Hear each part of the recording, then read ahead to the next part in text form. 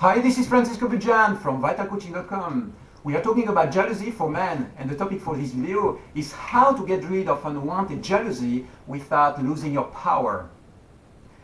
Most guys are, responding to jealousy or to relationship situations more or less in the same way. What they want is to have some form of control, some form of ownership over their relationship, and this is why they will express jealousy or they will express controlling or demanding attitudes. It's because they want to own the relationship, they want to feel secure. Okay? This word, security, is the key word that you want to remember, because that's the goal, that's the target, that's what you want to express in your relationship. When you express your power in the form of a jealousy response, what you are doing is you are simply trying to control what goes on within your relationship. You want to make sure that the behaviors or the attitudes of your girlfriend or wife really are not going to threaten your own emotional security. You have your couple, right? Two people, two persons who create this relationship space. And you want this relationship space to be secure, and this is why you express your jealousy. That's the original instinct. Now you take the situation that you are facing today, and you realize that your jealousy is not actually fulfilling its purpose. You realize that, for instance, your wife or girlfriend comes back from work, right? And you make a big scene at home because you feel jealous, or you feel insecure, or you feel demanding, and you start putting pressure on her. What is going to happen? You're going to fight, right? You are going to argue. She's going to try to defend herself. Eventually she will slam the door, move out, go for a drink with her girlfriends. What did you do at that moment? Did this protect the relationship? Did you secure the space of your relationship? Of course not. You destroyed it.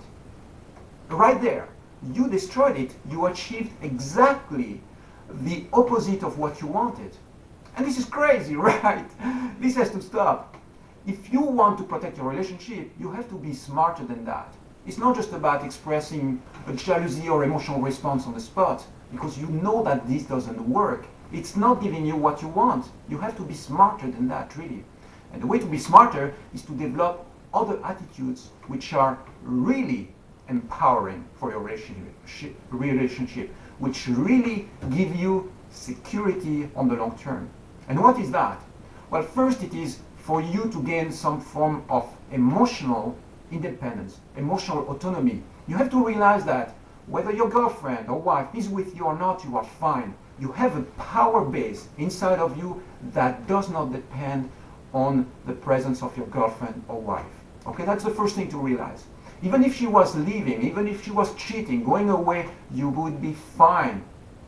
Why? Because you have resources inside yourself as a guy, as a male, that nothing, nobody can take away from you. Okay, that's your power base, that's your energy.